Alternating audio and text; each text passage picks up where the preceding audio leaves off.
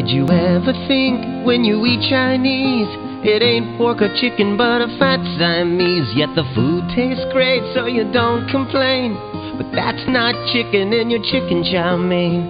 Seems to me I ordered sweet and sour pork, but Garfield's on my fork. He's purring here on my fork. There's a cat in the kettle at the Peking Moon, the place that I eat every day at noon. They can feed your cat and you'll never know. Once they wrap it up in dough, boys, they fry it real crisp in dough.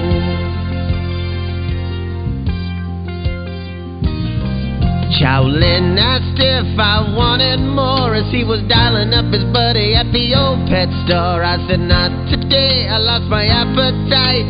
There's 2 cats in my belly and they want to fight. I was sucking on a Rolade and a Tums or 2 when I swear I heard it new, boys.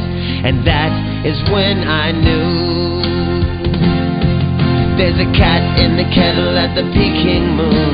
I think I gotta stop eating there at noon. They say that it's beef or fish or pork, but it's purring there on my fork.